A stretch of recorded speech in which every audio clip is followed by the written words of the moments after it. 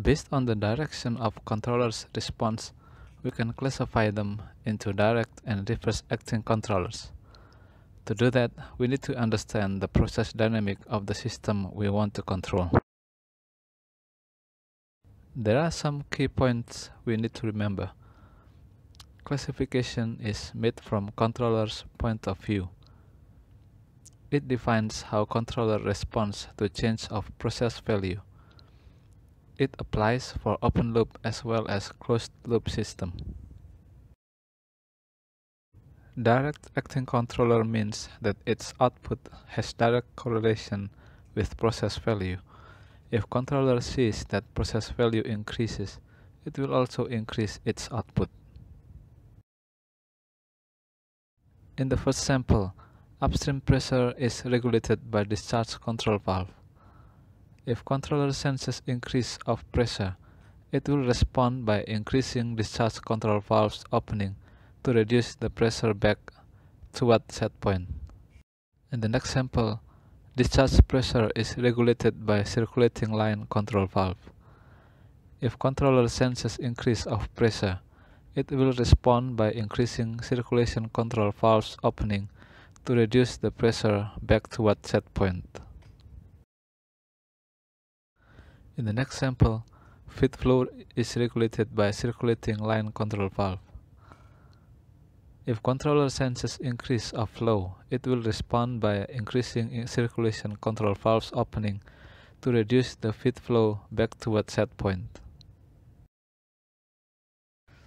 In the next sample, downstream temperature is regulated by cooler.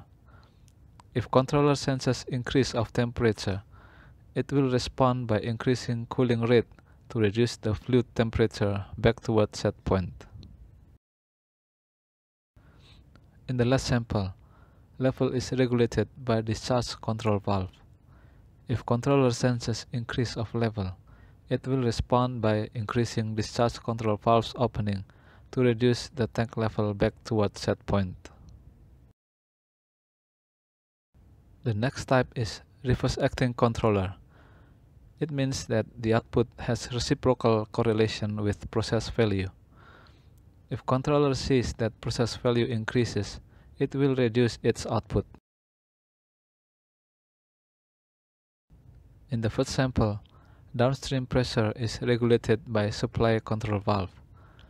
If controller senses increase of pressure, it will respond by decreasing supply control valve's opening to reduce the pressure back toward set point. In the next sample, flow is regulated by upstream or downstream control valve. If controller senses increase of flow, it will respond by decreasing control valve's opening to reduce the flow back toward set point. The next sample is downstream temperature regulated by heater. If controller senses increase of temperature, it will respond by decreasing heater's power to reduce the temperature back toward set point. The last sample is level regulated by supply control valve. If controller senses increase of level, it will respond by decreasing supply control valve's opening to reduce the tank level back toward set point.